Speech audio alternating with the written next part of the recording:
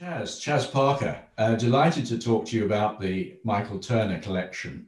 It's a remarkable book. It's fantastic. In my opinion, it works on two levels because it's not only a collection, a catalogue, if you like, of all the Christmas cards that Michael produced all these years, over all those many, many years, but also, of course, it's a fantastic, very large selection of his wonderful paintings. Now, how did this idea come to you originally?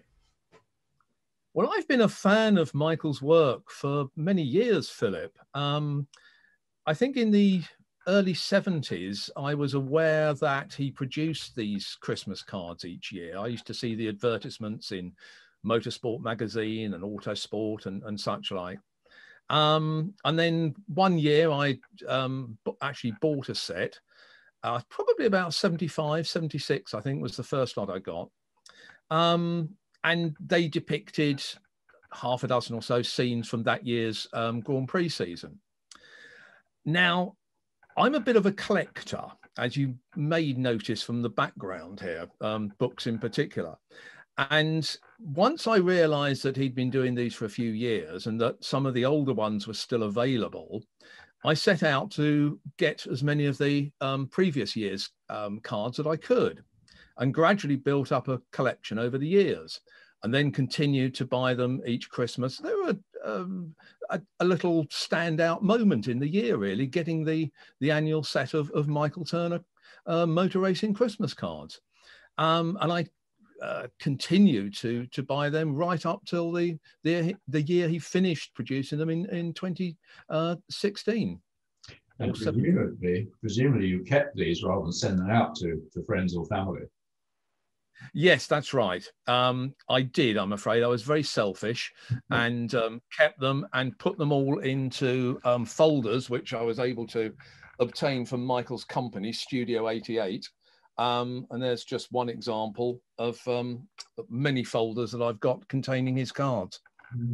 They very much became part of the motor racing scene, didn't they? I mean, I'd be amazed if anybody was not aware of them, because if you, as you say, open Motorsport or Autosport, or if indeed I think I must have received cards from friends over the years and so on. So it was something I think anybody and everybody interested, certainly in Formula One and probably motor racing, was aware of. They're really very much part of the scene. And it's a great sort of snapshot of the season, isn't it? Yes, it is. And one of the things that makes Michael stand out, I think, is his attention to detail. And these snapshots, as you said, then they are like a snapshot. They're like a photograph, because he has captured a moment in time, a particular maneuver by a driver during a particular Grand Prix or other race. And he has spent so much time checking the background detail, checking the car, what particular logos are on it at that time. And so there is something very realistic about Michael's work. And that's probably what appealed to me above many other motorsport artists. Well, the extraordinary thing about Michael is, as you say, not only the detail, but also he's been around for so long and he's been recording in his wonderful paintings the history of motorsport, particularly Formula One, since the early 60s. I mean, it's a wonderful view. And I think this is one of the great qualities of the book, that one can see how Formula One cars have evolved. You can see so clearly all the way through, season by season, right through from the sort of simpler shapes to the highly complex shapes of today. And I think that's a fascinating record of motor racing. It is. And I mean, Michael himself commented on how the cars became increasingly difficult to paint, because they gradually began to have so many little aerodynamic appendages attached to them. The shapes became far more complex and obviously far harder to reproduce. And also the color schemes evolved from very simple national racing colors with perhaps a sticker of an oil company or something on them, to the the fully sponsored designs that we see today. And of course, the quality, the great quality of a painting over a photograph is that one can capture a dramatic moment and get the drama of the race into that painting. So it might be a half spin or a spin or whatever, but it brings it all absolutely alive, doesn't it? Oh, it does. And as Michael explained to me during the many conversations I had with him about the cards, what he is able to do is project himself into a different perspective, a different position that a photographer could never get to. So we can actually see an incident occurring from very close up, from the middle of the track, perhaps slightly above or even behind.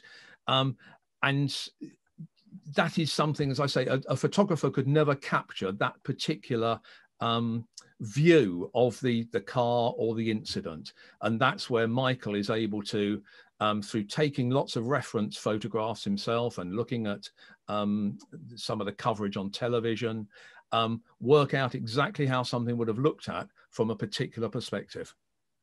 Wonderful, absolutely amazing. And of course, it isn't just a book of paintings.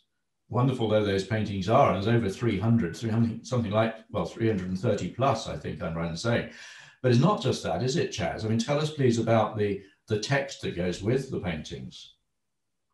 Well, what I did, Philip, was I spent many hours, and I do mean many, talking to Michael about each individual painting, why he'd chosen that particular Grand Prix race, whatever, why he'd chosen that particular subject, and the angle that he'd chosen as well. So his memory is wonderful and goes back so far to the 1960s when he started producing these. And within the text, I've got him to talk about what it was that inspired each of those paintings. And it was a long process because of the coronavirus situation. We weren't able to meet as often as we wanted to. We had a couple of brief meetings early on in the project before the first lockdown started. So we had to spend a long time talking to one another on the telephone. And because both of us are slightly hard of hearing, there was an awful lot of shouting and sort of, no, I said this, not that, going on, which was probably frustrating for both of us. But we got there in the end, and I hope that the results reflect the work we put into the text, as well as Michael's wonderful paintings. Well, Chaz, I'm very confident they do. I think it's superb, the result. I mean, you came to me, must be probably a couple of years ago with this concept, and I wasn't too sure, if I'm honest. I loved the idea, and of course, I'm a great admirer of Michael's work, and indeed, it's a great honor to work with him. Very much so, very proud indeed. But I wasn't entirely sure whether this was something that would appeal to our customers. But gradually, you convinced me, and full marks to you. I'm absolutely delighted you convinced me. I think it's an absolutely superb book now of a very large collection of wonderful paintings, spiced with period comments and all sorts from Michael, and a running commentary from yourself. Superb production. Well done.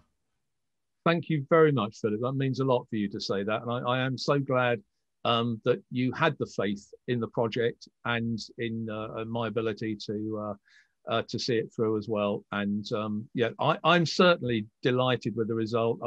It's been delightful to work with Michael. And I think because I was collecting the cards, and there are still a few gaps in my collection, going back to the very early ones, I wanted to have a record of every single card he'd done. And this is the book that I always wanted to have.